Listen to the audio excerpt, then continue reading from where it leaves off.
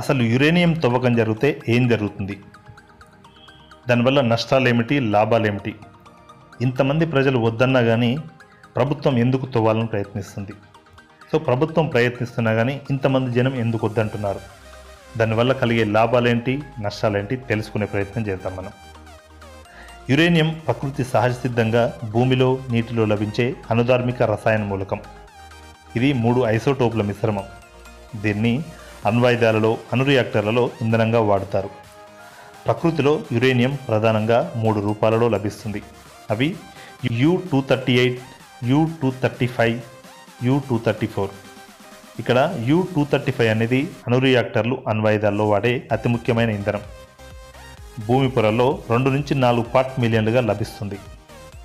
భారత్లో ప్రధానంగా మేఘాలయ, అస్సాం, నాగాలాండ్, బీహార్, జార్ఖండ్, మధ్యప్రదేశ్, తమిళనాడు, ఒరిస్సా, ఆంధ్రప్రదేశ్, తెలంగాణలో ఉన్నాయి.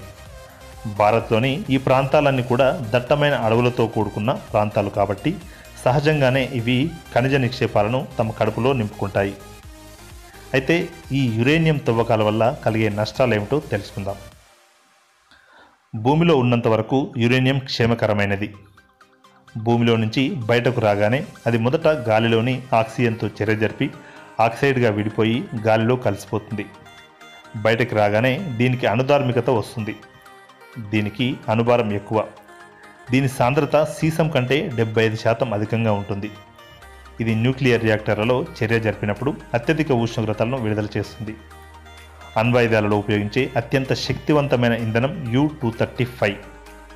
తక్కువలో తక్కువగా 7 కిలోల యురేనియంతో ఒక అణుబాంబును తయారు చేయవచ్చు. యురేనియం 238 నుంచి జనించే ప్లూటోనియం అనే రూపం 239. అత్యంత ప్రమాదకరమైనది ఇది.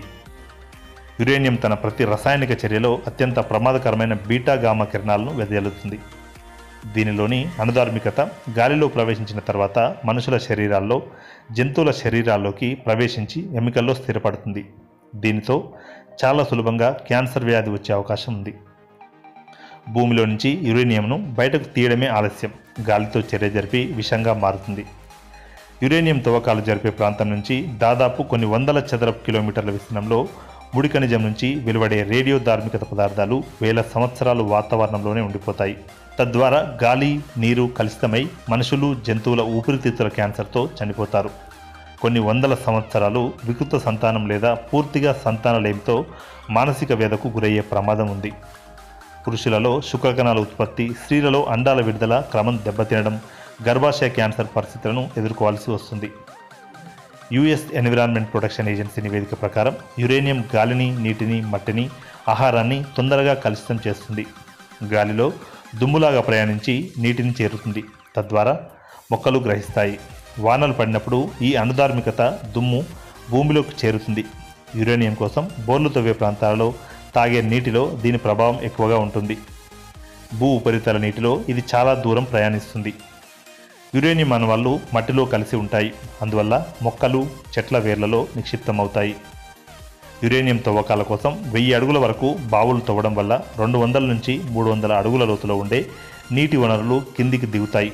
తద్వారా భూగర్భ జలాలు అడుగంటిపోయి నీటి కొరత ఏర్పడుతుంది. ప్రకృతి సహజసిద్ధంగా ఏర్పడే నదులు, నీటి సెలయేళ్లయందు అణుధార్మిక పదార్థాలు కలవడం వల్ల రాను రాను నీటి వనరులు మొత్తం విష పదార్థాలుగా మారి జలరాశులు మొత్తం అంతరిస్తాయి.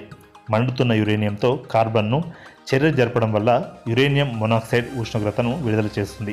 అందువల్ల వాతావరణంలోని ఓజోన్ పొర దెబ్బతిని భూ వాతావరణం వేడెక్కి ఋతువుల్లో విపరీత పరిణామాలు సంభవిస్తాయి. మానవ మనుగడ ప్రశ్నార్థకం అవుతుంది. జీవ వైవిధ్యం దెబ్బతింటుంది. ప్రస్తుతం నల్లమల్ల అడవి ప్రాంతంలో ప్రభుత్వం అనుమతించింది. ఈ యురేనియం తవ్వకాలు జరిగితే 2 తెలుగు రాష్ట్రాలలో ప్రభావం చూపుతుంది.